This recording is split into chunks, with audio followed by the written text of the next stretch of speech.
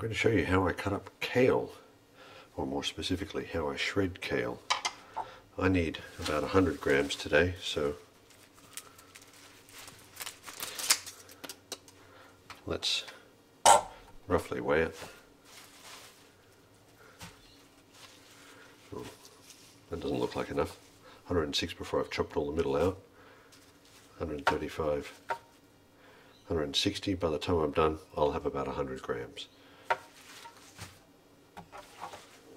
And shredding kale is pretty easy because there's a line that the leaves follow all the way down there. And if you get a paring knife, I like paring knives, if you get a paring knife, you can run it down that line,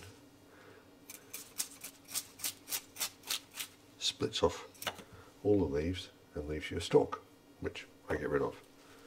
So I'll split off all the leaves.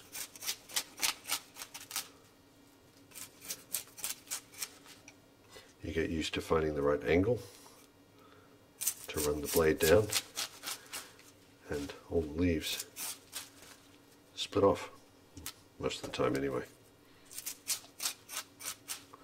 Then, once I've got the leaves, I need to break them up into little pieces.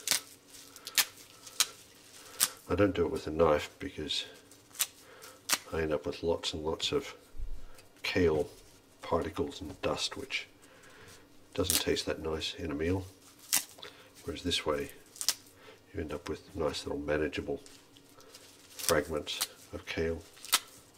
Try and keep them relatively even so they cook about the same. The stalks are too tough to use.